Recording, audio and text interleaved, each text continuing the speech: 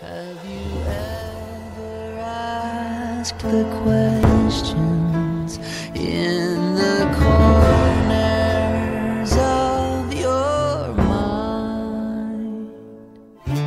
You have to take something from the universe and somehow corral it and write it on a piece of paper in lines and dots. And you have to be able to share it with other people. So if you've got an orchestra piece, you have to get that piece from wherever it is, corral it in your mind, get it on paper, and get it out to 120 people on their music stand so that they come together and play. That's a feat.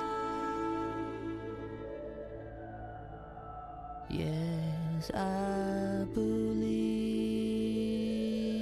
Welcome everyone to this week's episode of I Believe with Alison Pothier and myself, Jules Williams.